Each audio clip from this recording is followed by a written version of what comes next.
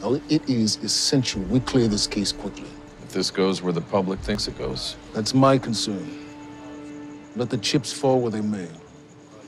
Hi, my name is Lance Reddick, and I play Chief Irving on Amazon's Bosch. Well, what to expect from Chief Irving in season 4 is how much he really wants to reform the police department.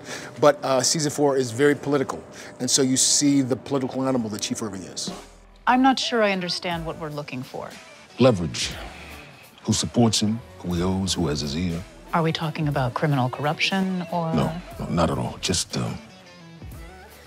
something that could look like it, if I needed to. In terms of kind of what the challenges are, at least the way I see it, in bringing such a popular book series to life, the real challenge is for the writing. I think for the writers, each season, the challenge is how to keep making it real and how to translate the books into a gritty realism and a three-dimensional ensemble story, because so much of the books are from Harry's point of view.